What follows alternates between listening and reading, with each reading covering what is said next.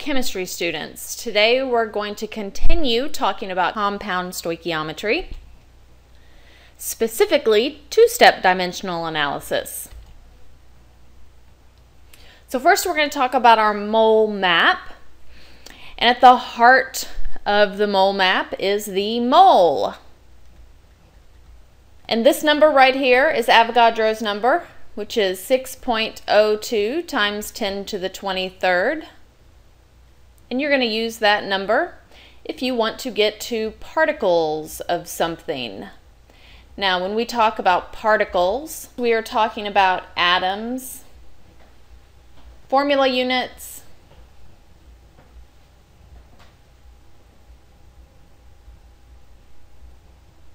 or molecules. Now, if we start at the mole and we want to get to atoms, then we are going to use this number to get there, which is Avogadro's number. I'm going to write that up here. Avogadro's number,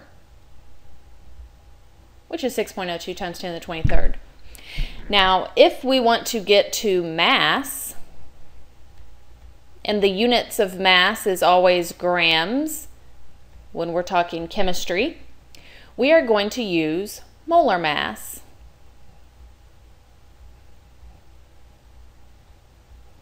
Now, how we use this mole map is if we start with atoms and we need to get to the grams of something. Let's say we have atoms of oxygen and we need to get to the grams of oxygen.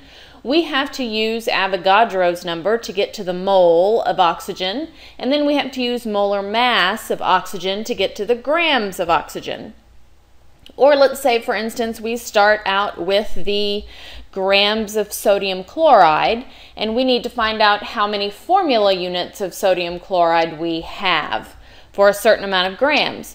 Well, we would have to use molar mass to convert to moles, and then after we get to our moles, we have to use Avogadro's number to convert to formula units. So basically, the mole is at the heart of the mole map. Now let's talk about our representative particles. Elements, except diatomics, and remember di means two atoms, diatomics, two atoms. So the representative particles of elements are atoms. The representative particles of diatomic elements, and examples of those are O2, N2, H2, I2, etc. Those are molecules because they are covalently compounded together. A molecular compound is also, the representative particle is also called a molecule. So when we talk about molecular compounds, we're talking about molecules. Ionic compounds, the representative unit are formula, or representative particles are formula units. Now the abbreviations for atoms is just atoms. The abbreviations for molecules is MLCL, that stands for molecules, MLCL. The abbreviation for formula units is FU. Okay, first type of substance we have is magnesium.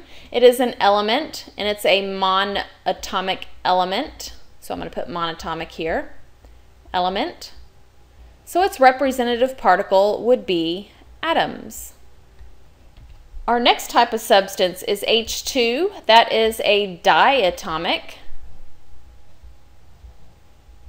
And the representative particle for diatomics are molecules. Our next type of substance is H2O, which is water. That is a covalent compound. And the representative particle for a covalent compound is a molecule. Our next type of substance is NaCl. That is an ionic compound, and the representative particle for that is a formula unit. Our next type of substance is C6H12O6, and by the way, that is glucose. That is a covalent compound. And the representative particles for covalent compounds are molecules. In a two-step dimensional analysis problem, the first thing you must do when doing any conversion is convert to moles. You must always convert to moles because remember, moles is at the heart. So you have to go to the heart first. You need to convert to moles. So our first problem is, how many atoms are present in a pure iron nail that weighs 13.2 grams? So the first thing you're going to do, remember, is you take the number that you're given and you put it in the upper left-hand corner of your dimensional analysis grid. So 13.2 grams of pure iron, and the chemical formula for iron is just Fe. Okay, now we eventually want to get to atoms, but we cannot go directly from grams to atoms. If you look at your mole map, we cannot do that. The first thing we have to do is go from grams to moles. So we're going to do moles of iron. And then once we get to moles of iron, we can then go to atoms of iron. So that's what we're going to do. Atoms of iron. What we want to end up with is always on the far right-hand side. All right, so we need to get rid of this grams of iron, and how to do that, since it's on top over here, we need to put it on bottom over here. We now need to get rid of moles of iron, and in order to do that, since it's on top here, we put it on bottom here. Now our grams of iron are going to go away, because there's one on top and one on bottom. Our moles of iron are going to go away because there's one on top and one on bottom, and we are left with atoms of iron, which is what we want to be left with. Now we have to figure out what we're going to put in these boxes right here. Okay, and we can look at the units to figure that out. We have moles per gram or grams per mole. That should be a big hint right there that we use molar mass. So we are going to use molar mass of iron right there. Now atoms per mole or mole per atoms. Atoms per mole, that's the same thing as particles. Atoms are the same thing as particles. So what goes right here is Avogadro's number. That's what we're going to use right there. Okay, now let's find our molar mass of iron, Fe. Iron has 55.85 grams per mole. Grams per mole. So I need to know, does this number go on top or does this number go on bottom? Well, since the units for average atomic mass is grams per mole, we're going to put this 55.85 next to the grams. So it's going to be 55.85 grams per 1 mole. Now over here we need Avogadro's number, and that happens to be 6.02 times 10 to the 23rd particles per mole. And we're not talking about, or our particles, we are going to use atoms. So our particles are actually atoms. So that means we need to put it up here, because per mole means per 1 mole, for every 1 mole. So we have 6.02 times 10 to the 23rd atoms of iron in 1 mole of iron. And if we multiply 13.2 times 1 times 6.02 times 10 to the 23rd, and we divide that by 55.85, we are going to get 1.45 times 10 to the 23rd atoms of iron. And that is our answer.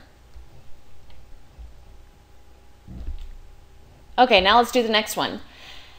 How many, this should say many, I apologize, grams of magnesium chloride does 6.25 times 10 to the 25th formula units contain? So the number that we're given, or that we start out with, we always put on the far left-hand side. So 6.25 times 10 to the 25th formula units of magnesium chloride. Hopefully you guys know that magnesium chloride is MgCl2. All right, we need to end up with grams, but as you know from the mole map, we cannot go from formula units to grams directly. We have to go to moles first. So I already know I'm going to have moles of magnesium chloride.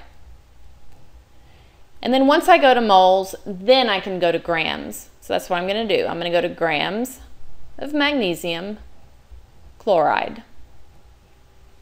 Now I need to get rid of this formula units of magnesium chloride, and the best way to do that is to put it down here on the bottom. So formula units of magnesium chloride.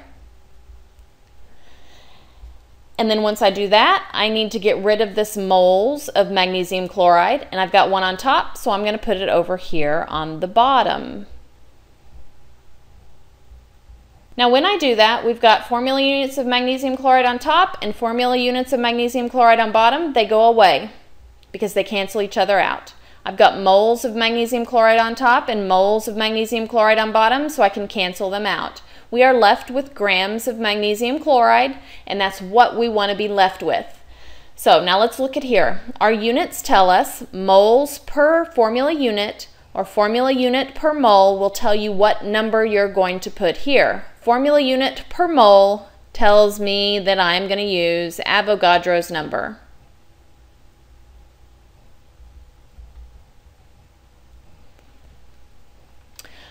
Over here we've got grams per mole or moles per gram. Grams per mole should be a big hint that you are going to use molar mass.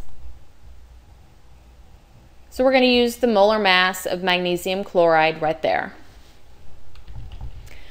Okay, Avogadro's number, first one, is 6.02 times 10 to the 23rd particles. And right here, we're going to use formula units. Okay, so where do I put it? Do I put it on the top or do I put it on the bottom? Well, this is formula units per 1 mole. And if it's per 1 mole, that means the 1 goes next to the mole. And the formula units, the 6.02 times 10 to the 23rd, goes next to the formula units.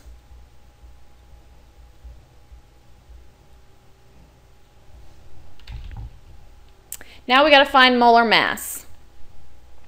I apologize for this overlap here. Magnesium is 24.31, and we have 1. And chlorine is 35.45, and we have 2 chlorines. So plus 2 times 35.45. That equals 95.21 grams per mole. Okay, so do I put that number up here on top or down here on bottom? It says grams per mole, which is per 1 mole, so I'm going to put it on top. 95.21 grams per 1 mole. Now I just multiply 6.25 times 10 to the, that should be a 25, not a 15, times 1 times 95.21 divided by 6.02 times 10 to the 23rd, and that equals 9.88 times 10 to the 3rd grams of magnesium chloride.